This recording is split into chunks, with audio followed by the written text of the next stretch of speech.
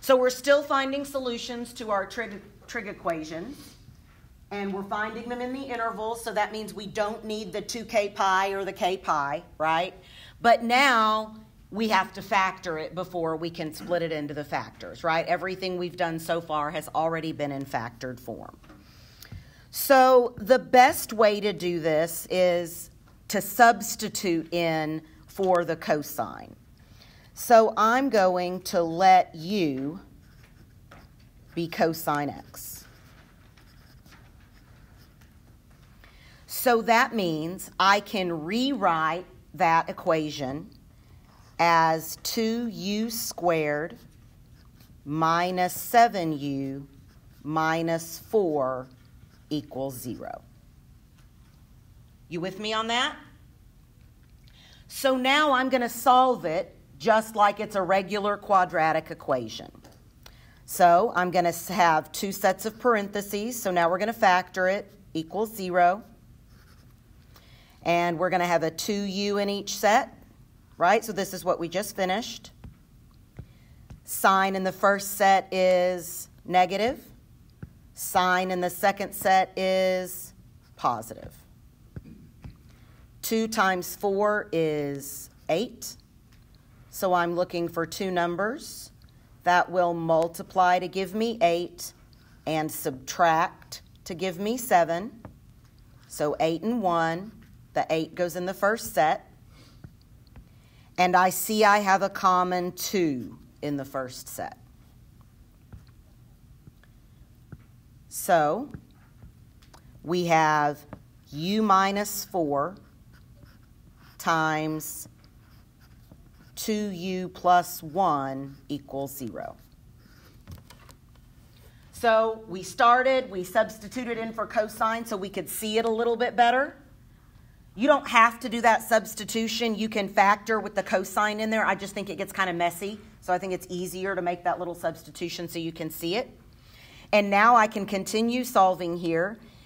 If u minus 4 equals 0, then u would be a positive 4.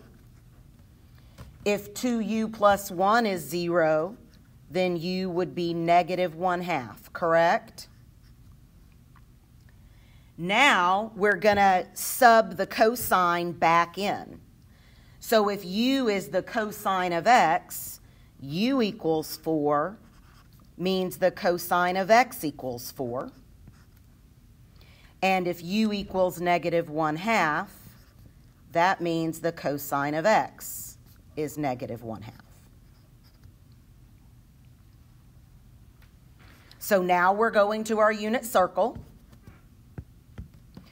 Cosine x equals 4, we don't have to worry about, right? Because that's outside of the range of cosine, right? Cosine's negative 1 to 1, so we can ignore that. The cosine of x will never equal 4. For cosine x is negative 1/2, we're going to the unit circle. Cosine is negative in quadrant, 2 and quadrant 3. The x is 1/2 for my family of over 3's. So in quadrant 2, my over 3 is 2 pi over 3. And in quadrant 3, it's 4 pi over 3.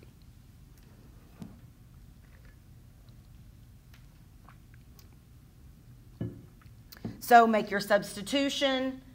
Set it equal to 0 and factor. Get as far as you can. It's just fewer pen strokes, right, to write u than it is to write cosine.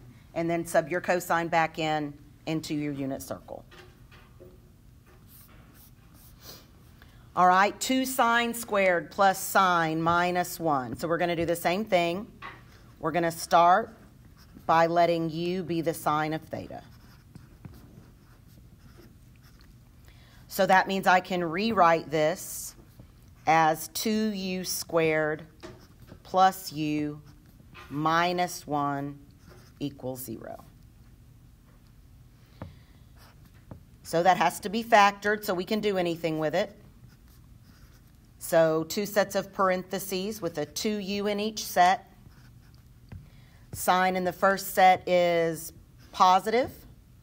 Sign in the second set is negative. A times C, 2 times 1 is 2. So I'm looking for two numbers that will multiply to give me 2 and subtract to give me 1. That's 2 and 1, and the 2 goes in the first set. And I have a common factor in the first set of a 2. So I'm left with u plus 1 times 2u minus 1 is 0. If u plus 1 is 0, then u is negative 1. If 2u minus 1 is 0, then u is positive 1/2. Now we can sub our sign back in, and it was the sine of theta is negative 1, or the sine of theta is positive 1/2. So the sine of theta is negative 1. That's where my y value is negative 1, and that occurs at 3 pi over 2. Sine is positive on the top, right, in quadrant 1 and quadrant 2. My y value is 1/2 for my family of over 6s. My over 6 in quadrant 1 is pi over 6. My over 6 in quadrant 2 is 5 pi over 6. So all three of those guys would be answers here. And remember, it doesn't matter what order you put them in. Everybody okay? So all we did was add the factoring. This one does not have a lead coefficient, which is nice, makes the factoring easier, right? And again, you can go ahead and factor with the cosine in there if you can see it. I just think it's easier to go all the way down without the cosine and then pop it in at the end. So I'm going to let u be cosine x. So this guy is now u squared minus 4u plus 3 equals 0. And we're going to solve it just like we would a regular old quadratic. So, two sets of parentheses, a u in each set. Sign in the first set is negative. Sign in the second set is negative, right? Because negative times negative is positive. There is no lead coefficient, so I'm looking for two numbers that will multiply to give me 3 and add to give me 4. 3 and 1. And we'll put that 3 in the first set just out of good practice, right? So that means when I solve that either u is 3 or u is 1. So let's sub our cosine back in. Either cosine x is 3 or cosine x is 1. 3 is outside of the range of cosine, right? So we can just ignore that. Cosine of x will never be 3. And then we'll go over to our cosine x is 1. So that must be the ordered pair 1, 0, correct? Which occurs at, let's see, what's my ordered pair? It says 0 to 2 pi, 0's included, so x equals 0. They told me the interval was 0 to 2 pi, so that's how I knew I needed to use the 0. If it had been the other way, if it had been 0 with the parenthesis and 2 pi had the bracket, that would mean we were including the 2 pi and the answer would be 2 pi.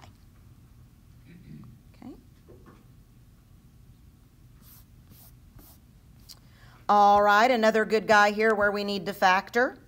We are going to let u be sine theta. So I can rewrite this as 2u squared plus 5u plus 2 equals 0. So again, now I'm to a regular old quadratic. I'm going to factor it. 2 sets of parentheses equals 0. 2u in each set. Again, I know that's too much. I'll take out the extra in a minute.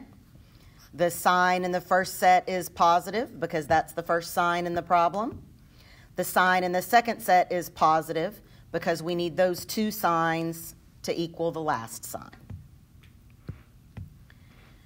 A times C here, 2 times 2 is 4. We're looking for two numbers that will multiply to give us 4 and add to give us 5. 4 and 1. And again, we want to go ahead and put that 4 in the first set, even though the signs are the same. It's just a good habit to keep up. And we have a common 2 in the first set that we can just get rid of, right? So then I'm down to u plus 2 times 2u plus 1 equals 0.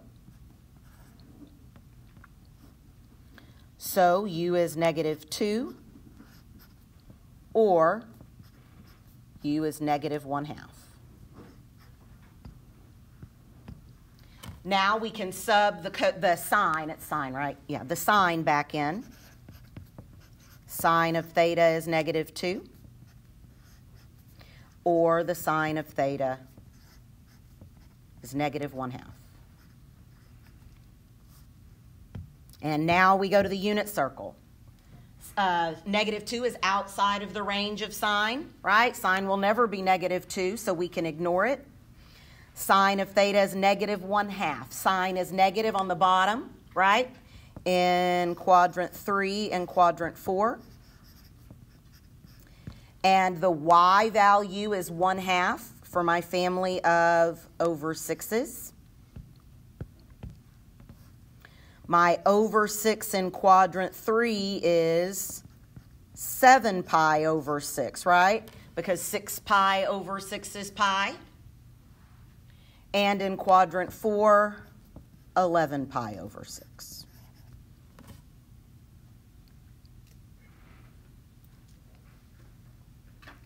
Everybody okay?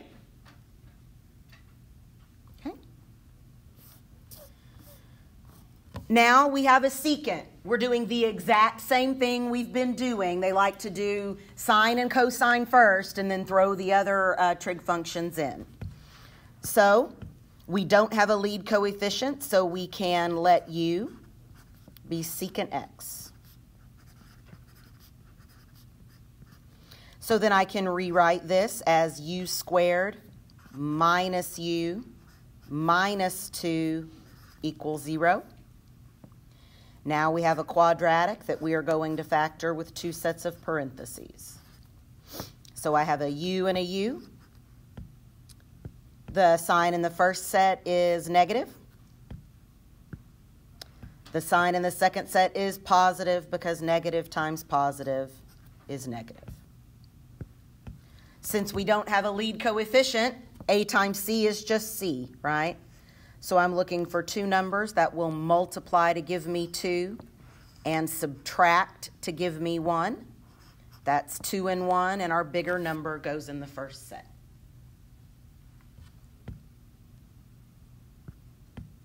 So now we have either u is 2 or u is negative 1. Now we can sub our secant back in. So the secant of u is 2, or the secant of u is negative 1. So now we're going to the unit circle. If the I said secant of u, I should have said theta, sorry. Theta, right? We're subbing that in. So if the secant of theta is 2, then that means that the cosine of theta must be 1/2. I realize at the beginning of the problem it says x. I probably should have made that an x, but I already screwed it up with the u, so I'm just going to roll with it. Cosine is positive on that right-hand side, right, where x is positive. So in quadrant 1 and quadrant 4. And my cosine is 1/2 for my family of over 3's. So theta or x or whatever it is in quadrant 1 is pi over 3, and in quadrant 4 is 5 pi over 3, right? Because 6 pi over 3 would be 2 pi. If the secant is -1, that means the cosine is -1, right? Which means the ordered pair must be -1, 0, which occurs at pi. Right, so those three guys are your answers.